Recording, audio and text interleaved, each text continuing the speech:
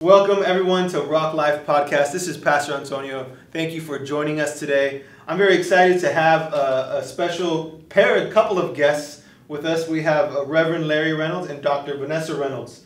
Reverend Larry is a board member, and Dr. Vanessa, actually both of them are involved in several areas of ministry, including women's ministry and marrieds ministry, and have been at the Rock for 22 plus years. And so we are privileged to be here with them today. We are going to be talking about today a session that they recently did in our Women Rock Thursday morning Bible studies, just a plug there, 9:30 a.m. on Thursdays for all of our women here at the church. And they recently did a session where they talked about their experiences coming from a single parent household that was called You Are Not Alone. So if you guys could share with us what makes you qualified to talk about this subject, or yeah, welcome too. The difference here is I came from a large family. I've got 7 brothers and sisters, so my mom raised 8 kids. My grandmother was in the house, very influential, but the key that our upbringing, we had a very strong spiritual background, biblical background. My grandmother was a principled individual, and my mom followed her footsteps. So we were brought up with, with the Word of God in our life, even though we may not have lived it every day. That was a key part of our upbringing. There's a lot of stories to talk about, but I'll let Vanessa kind of chat a little bit about her background. Well, I think there are a lot of people that are raised by single moms or whatever, and I think the big qualifying thing is that we turned out okay, Yeah. Right now we have 5 children, and, I went on from coming from a single parent household to going to medical school, and Larry's a successful businessman. And I think that because of that, we might be able to help some people that are in a similar situation. And, I am an only child, and my mom was alone. And she actually got married when she was like 15 and had me like at 17. And when the marriage didn't work, she found herself without a job and without any skills and unable to get any credit. And in talking to her, she said the biggest thing that she felt was like fear. And I know that that's one thing we address when we talk to the ladies, is that fear, worry, and low self-esteem are some things that single moms have to battle. For me, being from a single parent household, I feel that rather than be detrimental, that whatever Satan intends for harm, God turns around for good, that it actually made me a stronger person. While my mom was working and I saw the struggle, I was able to come home from school, clean the house, make dinner, and learn responsibility that maybe otherwise I wouldn't have been able to do. So I think that good does come from even bad situations. Right. That's good. And for me, my mom, I was alluding to earlier, she raised 8 kids by herself, and the challenge that she had was, that's a lot of kids to raise, and what kind of financial support did she have, which was pretty much zero. And now, as I look back, she had to have raised us 8 kids on probably an income of less than $10,000 a year, because she cleaned homes. And now that we're old enough to understand that, we didn't know it then. We just used to go with her just so we could have some cookies in the house we were cleaning, But if you really understand what was going on, she was raised us up below the poverty line. But God provided it all the way. It's a lesson for me that when pressures come on, it's a great example. Say she's still living, she's doing fine, and she made it some kind of way. We know it was the grace of God. God's the sovereign divine ability gets the job done on her behalf. She couldn't do it, and that's grace is important in our lives. But this was a great example for me to lean on and remember whenever a challenge comes my way. And it's probably something each person listening to this needs to understand too, because that's tough to beat. 8 kids, less than $10,000 a year. Yeah, and she did it. Right. Well, I know that again, we're talking about the qualifications on where you're in a position to kind of counsel, guide, advise people who find themselves in similar positions that you guys were raised up in. Not only did you find yourself successful by all the secular or the worldly ways, and the fact that you're educated, right, both went to Stanford University, and found yourself successful and raising a family yourselves, being married 34 years. Congratulations. And so all those things, but I think you really hit on something there, Larry, in terms of, so you have all of what the practical tools are, like that you've set yourself up with. You went through proper channels or went through ways that you guys had determined how to not find yourselves in those positions. But you hit the key in terms of there's the godly principles that you guys have used throughout your marriage and throughout your relationship and how you raise your kids, because I know that it wasn't all just fine and dandy from what I understand. There's medical school loans, even from starting a business. You don't usually start off, with the lotto, so there was some challenges along the way. Where would you say that? I think he should talk about one of the challenges when we first got married, and he had signed to play with the Texas Rangers in minor league baseball. And he played with them for a while, and then he had a meniscus injury of his knee, had several surgeries, and he eventually had to be released. And here he was, a Stanford graduate, and couldn't play baseball and couldn't get a job. I was in medical school, and that's a whole story by itself. I think that would be 1981 if you look at the LA Times of that year. On the front cover of the living section is a picture of me and my mom. And she has that article. It's so funny because I got into medical school, and it was too much money. My mom, by that time, she was a secretary, but it was Tufts University, and I couldn't go. And so I just, I had accepted Christ young, and I was praying, and I just got an unction from the Holy Spirit to just send a letter to the newspaper.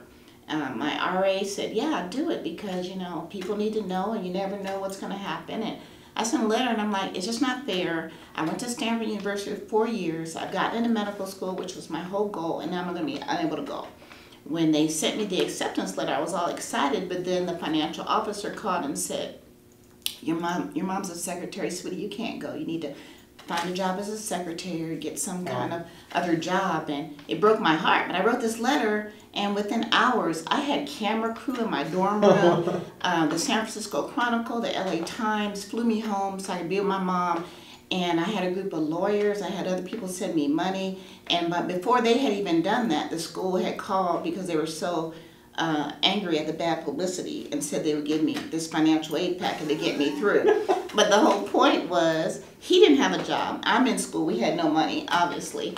And he wanted to work. He was a psychology major. He wanted to work in his field, but there were no jobs. And so I'm like, well, we're hungry, and we were eating top ramen and oranges. That's what we're eating. And I said, you kind of got to get whatever job you can take. And he didn't want to be a security guard, which he did finally do, and he was a janitor. And it was a very humbling experience because we wanted better. We went to college, and we thought we deserved better, and we wanted better, and we were not really wanting to stay in that position, but you have to realize it was just a season. So he took it because we were newlyweds, and he knew he had to be the provider, and only because he was mopping the floor that day in a big business facility did he run into a friend from Stanford who offered him a position incoming position. I remember it was $15,000 a year, and it could have been $1 million for us, and that's the only reason he even met him. Yeah, I think you have to look forward and have some kind of goal. And in order to get to a goal, you have to start somewhere. And a lot of folks don't want to start. So for me at that time, I could have cried, oh me, oh my. Nobody really would have cared, right? Right. Okay, so I said, all right, I'm going to get these jobs. And there's nothing wrong with being a janitor. There's nothing wrong with being a security guard. Those are great jobs for people. But for me, I had bigger goals. But I had to start somewhere. So I didn't really care. And when Vanessa said she was hungry, I was very hungry. So I had to do something, right? So anyway, I took the job. And but consistently throughout our lives, and I'll talk about mine, even though you may not feel like you walk according to the principles of the word daily, if it's ingrained in you at some point, which it was for my mom and grandmother, it comes out. And the one thing I always remember, you remember that story, the show Truth or Consequences? Maybe you're too young. Yeah. All right, but that's Too young. remember. All right. All the other old folks remember. There's this show called Truth or Consequences. So it stuck with me. Either you know the truth or you might suffer the consequences. Mm-hmm. The truth is the Word of God. Mm-hmm. You shall know the truth and it'll set you free. So for me, as long as I had the principle of the Word in my life, the truth in my life, it was going to set me free. Set me free from worry, set me free from fear, doubt, low self-esteem. And so that's regardless of where you're at, you have to put the Word in you.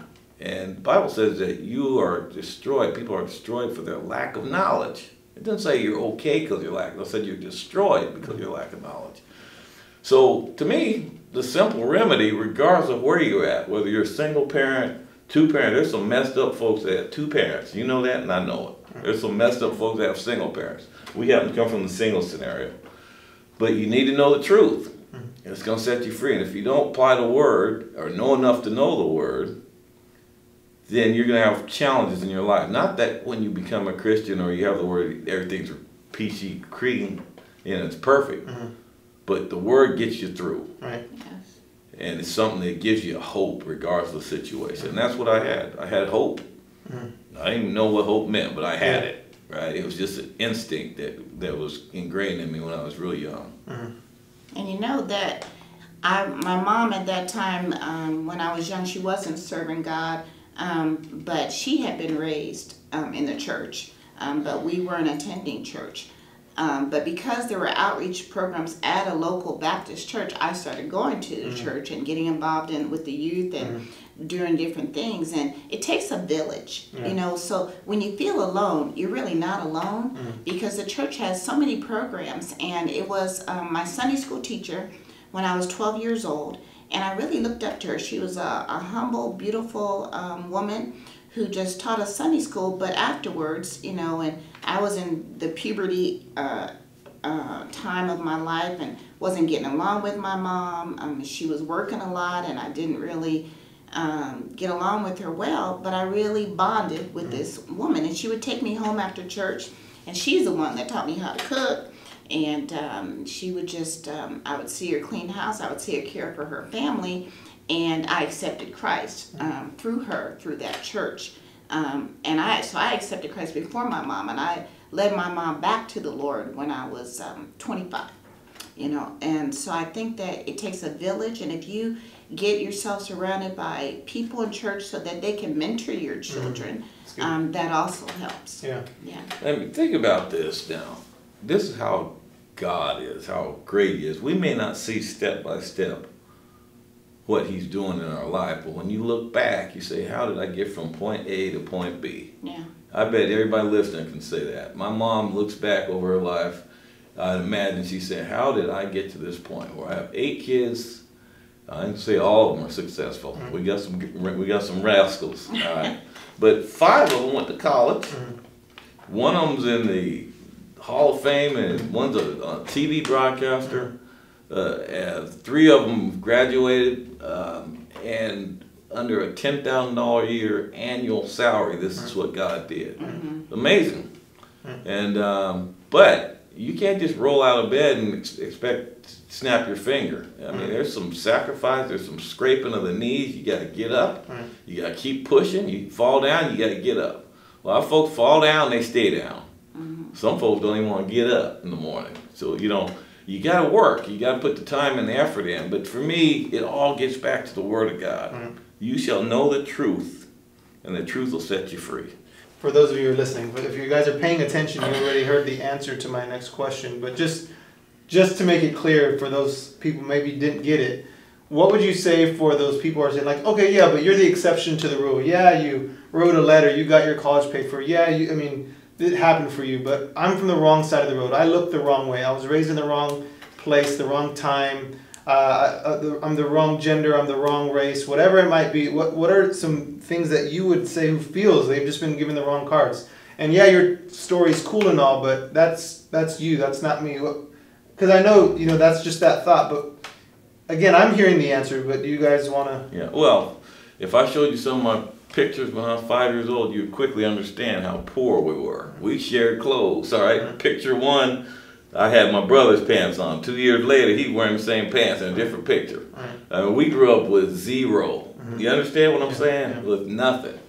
And so if there was a group of folks in our church and said, where did you start from? We'd be at the end of the line in terms of, so. Talk about how you had to pick the beans and stuff. No, we picked beans, picked strawberries. I ate a lot of beans. I like strawberries too. It was fun. All right, but that's how we made a living. We went fishing not for fun. We went fishing to eat.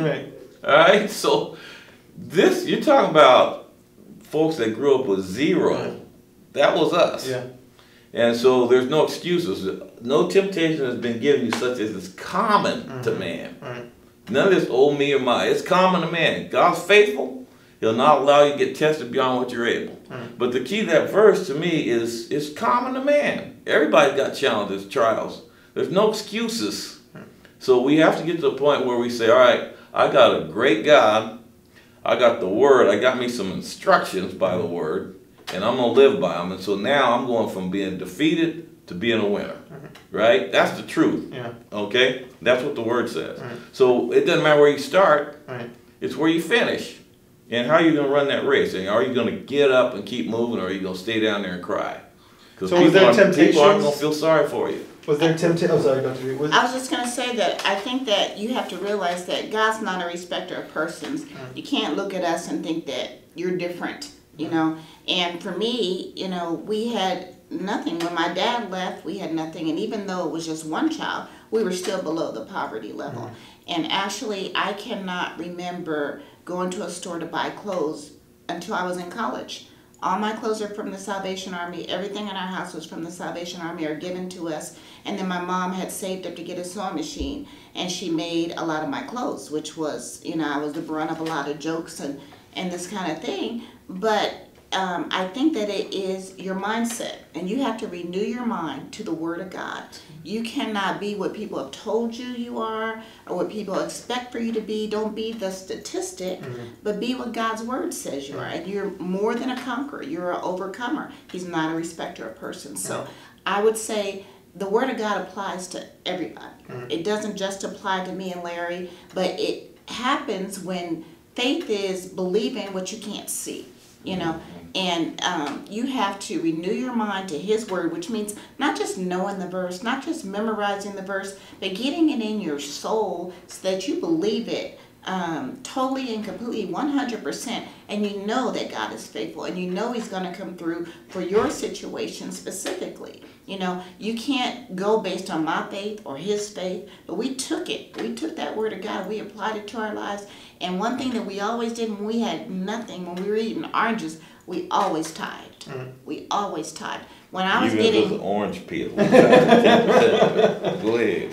When I didn't have the income, that I didn't go to a lot of my classes in medical school because I worked full time as a secretary. And even when I didn't have, I only got my school loan money. I would tithe off of what I needed to live. So if I needed to buy, if I bought $50 worth of groceries and I had to pay this much, I would tithe off of that, off of my student loan money, where they only give you, seriously only give you enough to live on. I'd still tithe off of that. And people, it would be amazing how we go at, we were going to a little Baptist church. We were in Boston, Massachusetts. And we would go to church and somebody would be like, hey, Brother Larry, Sister Vanessa, and they'd give us a hug, and they'd have money in their hands.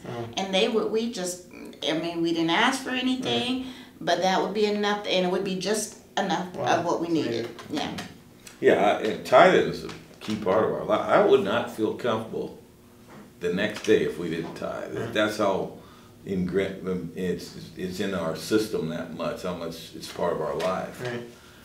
It's just automatic. But the key for me, another key, I guess, is we're talking about these 4 points in our little segment before. One of the things that people deal with is fear. So if you think about a single mom or a single dad or a person in fear, we have to use the Word to get us out of that. But the Bible talks about how God didn't give us a spirit of fear, but of love, power, and a sound mind, right? That word fear, the Greek word delia, which means timidity. He didn't give you the spirit of being timid. Mm-hmm. We got to take it by force. Mm-hmm. You got to know who you are, regardless of circumstance. And God didn't give you a spirit of fear. He gave you one of love. He gave you one of power, and gave you a sound mind. Mm-hmm. And so if we have a sound mind by having the Word in us, renew us, get our mind right, we're going to go out and be bold. We're not going to be timid. Yeah. So a lot of times when you're timid and you're walking in fear, living in fear, it's because you don't have that Word in you. That's right. And everybody can get a Bible. You can get a free Bible here. It's a question, do you want to read it or not? And that's one thing I can say that doesn't put me above anybody else. Everybody has an opportunity to read the Word and put it in their life. And once you do that, your life's going to change. Well, I think that's a perfect place. We're going to take a quick break, and we will be right back. Thank you, guys.